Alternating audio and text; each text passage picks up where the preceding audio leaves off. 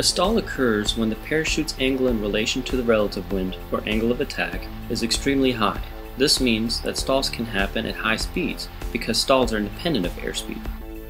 Unlike a toggle stall where the brake lines are used, the rear riser input will change the shape of the canopy by affecting the C and D lines, or half the canopy. Keep your toggles in your hands at all times. Grab the rear risers as high as you can in order to get the most range, right where the lines meet the risers if possible. Take your time when entering your rear riser stall. Attempt to keep your wing level in order to sink into it slowly.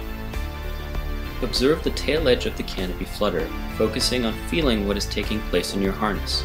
You should feel the lifting power of your parachute disappear and the descent rate increase. All parachutes require the same remedy in order to recover from a stall. However, the way the parachute will react may differ depending on its design.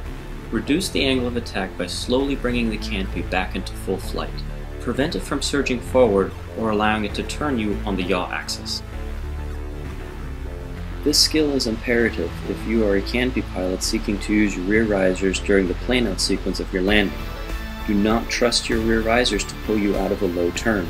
No matter how fast you are traveling, if you change the angle of attack of your parachute too aggressively, it will stall. Axis Flight School created this video as an educational guideline. As always, we encourage you to seek out additional information and professional coaching.